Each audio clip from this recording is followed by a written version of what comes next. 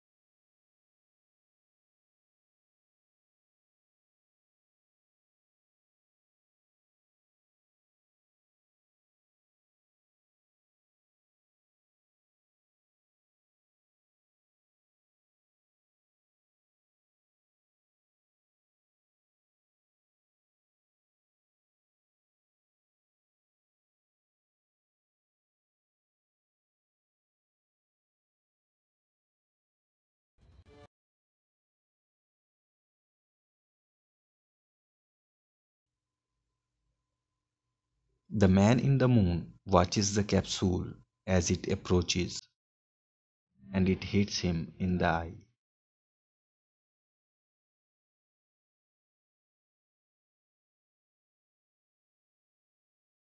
Landing safely on the moon, the astronomers get out of the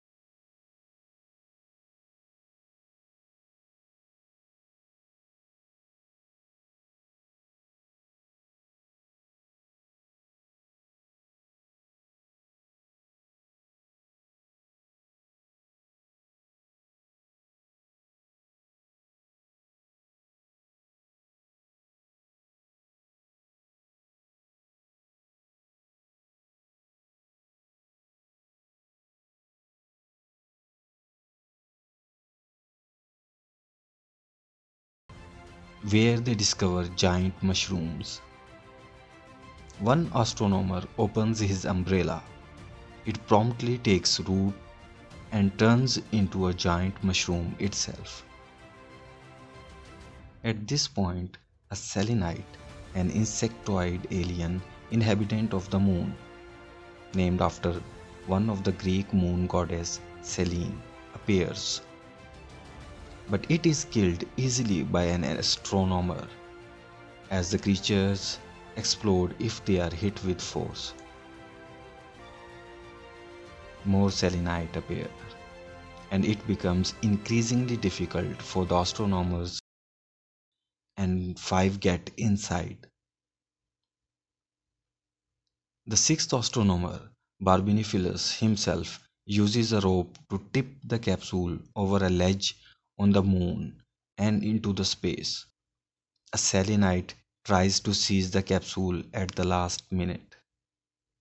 Astronomer, capsule, and selenite fall through the space and land in an ocean on Earth, where they are rescued by a ship and towed ashore.